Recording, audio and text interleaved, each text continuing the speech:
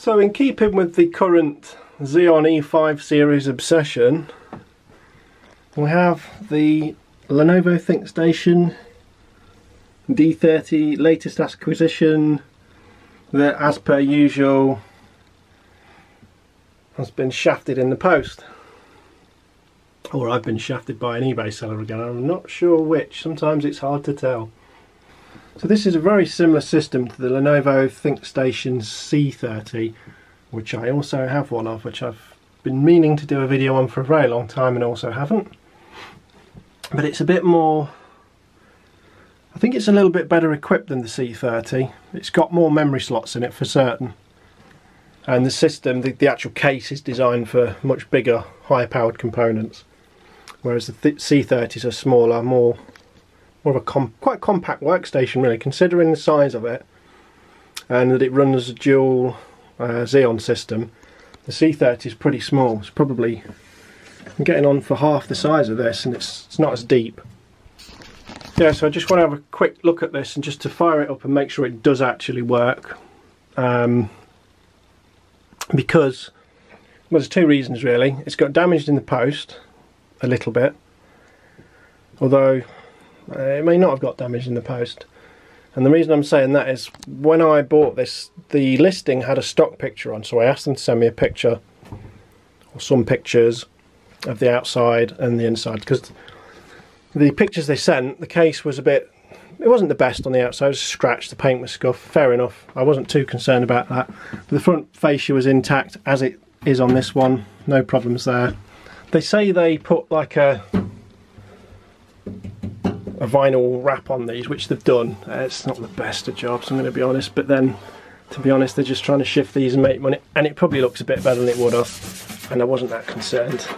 But from what I've realised looking at the photos, this isn't the system they took pictures of.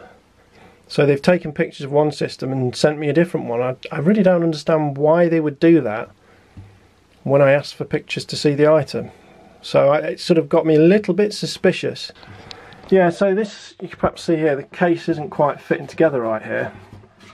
And I thought that this top piece, I get some a straight edge on it, this blanking plate, or back plate should do. You'll see that there's a gap under it. And I thought, oh, this had been dinted. I thought this was pushed downwards. But what I've realised is that's actually difficult to see here because of the white walls. This part of the case is pushed up, and that's why I think this is all badly aligned here. And there's a gap that starts narrow there and it gets wider and wider and wider. And this top panel's been pushed up. And if we look inside, you'll see there's a little hole under there, and that hole is where that rivet that's broken out, and the other half of the rivet. I don't know, frogs in the box. The other half of the rivet was in the box, so this has obviously got forced up somehow. It's snapped the rivet, it basically cut the rivet off, and that's why that's got a bow in it. So I'm going to have to probably try and get the rest of the rivet out, maybe drill it out. That should then pull back down. Hopefully that will take the bend out of the top, and then that will be alright. It's only a minor thing. I noticed this clip's shorter than that one, and that was on the pictures. I thought it was broken, but I think this is actually by design because of the hard drives here. I'm not 100% sure, but the case stays on. There's some scratches and that down the side, but they were on, or similar ones were on the one I got photos from. Now the other frustration with this is the back. Now they put this in the box back down with the fascia facing upwards in the box, and I understand why they've done that, to stop it getting smashed. Unfortunately, because this case has a handle that sticks out in the back, which is supposed to be a little straight like that, it's got bent down, so it's bent the top part of the chassis, and it's also bent in this part of the power supply on the back here. Now I think that's going to be repairable. It's just another pain in the arse job that I didn't need, and I've shone a torch in there and there's nothing anywhere near contacting that to short out, but it's just annoying, a bit frustrating. The stickers on the back of here are definitely different to the one they photographed, so I might send him a message, just ask him about that, because it's a bit odd. But that's the system. It's a bit of a monster of a case. It weighs a bloody ton. Like everything I buy seems to weigh a ton. The power supply is absolutely huge. I think it's 1,100 watts. Because this system is basically designed obviously to run probably 2 fairly high powered Xeons if you wanted. And also kitted out to be able to take a few high-end graphics cards and some hard drives. So they've wanted to cover the bases. Looks like we've got at least 9 SATA ports in there, which is ridiculous. I don't think we'll be needing 9 of them. What have we got? 2 16x sized card slots. That doesn't mean that they're actually going to run at 16x. 3 actually. 2 PCI and 4x PCIe. There's another SATA port down there. I wonder why that one's on its own. Another thing you'll notice with this board, as I was saying, it's got the full complement of RAM slots. So you can get half a terabyte of RAM in this, I think, whereas I think the other one's limited to 256. So I think that's 32 meg modules. So the Xeons will do 4-channel memory, so that's 2 DIMMs per channel, and that's per CPU.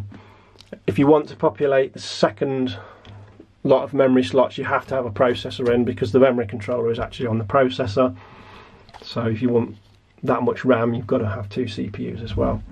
I don't think this has got a particularly great CPU on it.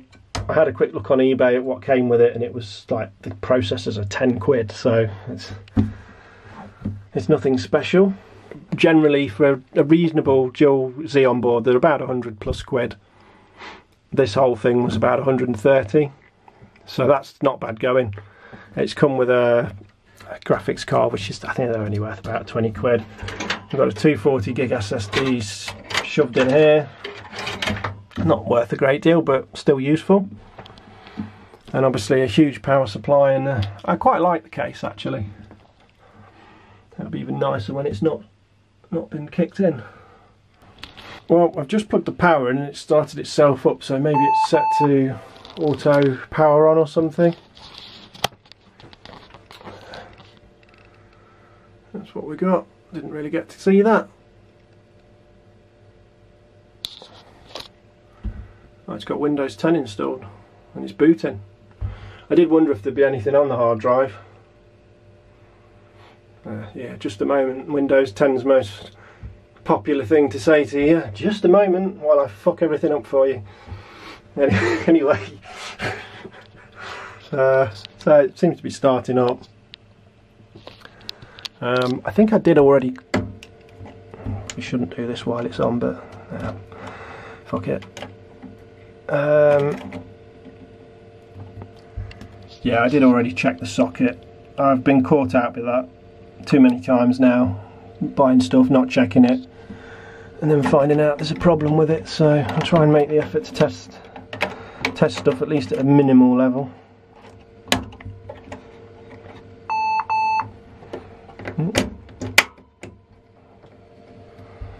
It's rebooted itself for some reason. That didn't sound very good, did it?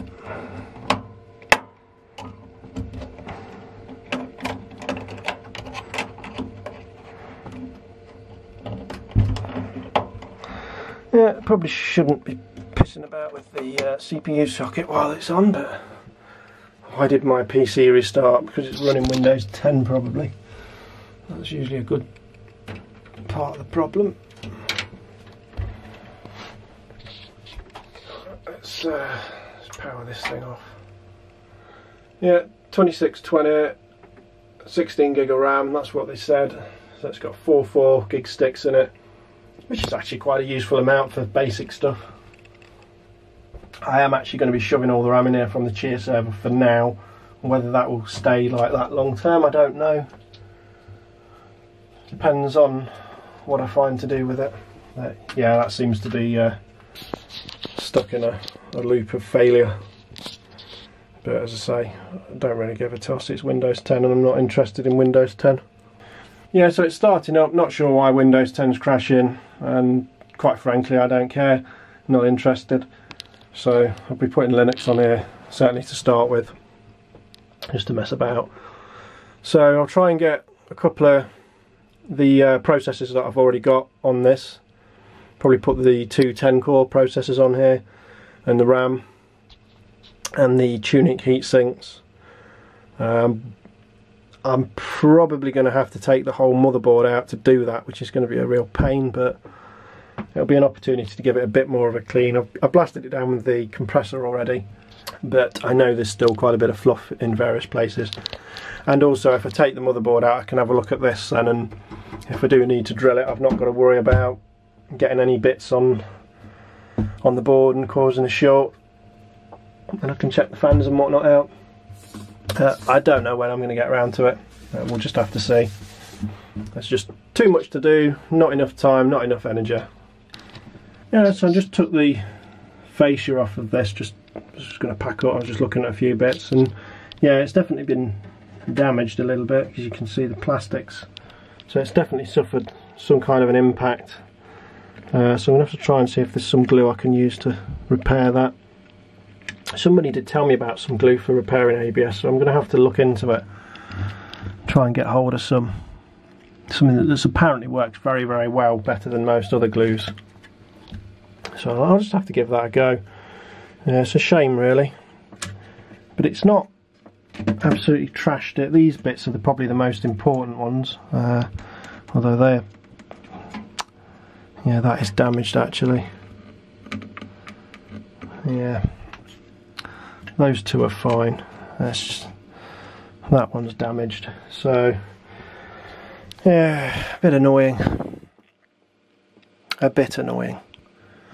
One thing I do want to do, although it does look like it will leave a large gap at the top of the case that I'd have to somehow fill, and that'd be to remove this bloody handle, because I think it's awful. Although it does obviously serve a very useful purpose, I think it looks hideous. It's like something you'd find on the side of a truck or a fridge or something. It's just a bit annoying. So there's probably going to be some little bits of plastic flying around in here somewhere. Yeah, I should probably pull this apart, do what I can with it to straighten everything out. It's just going to be a real pain, because I'm going to pretty much may have to, depending on what I can do with this back bit, what level of accessibility I get, I may have to take this entire top, side and bottom panel off. It's all one piece, it's one big C-shaped piece. I was also thinking of removing this drive bay as well, this rack with these removable bays. It's not particularly going to be useful in here. If I were to put drives in here, I'd mount them differently, probably there, but probably the other way around them differently.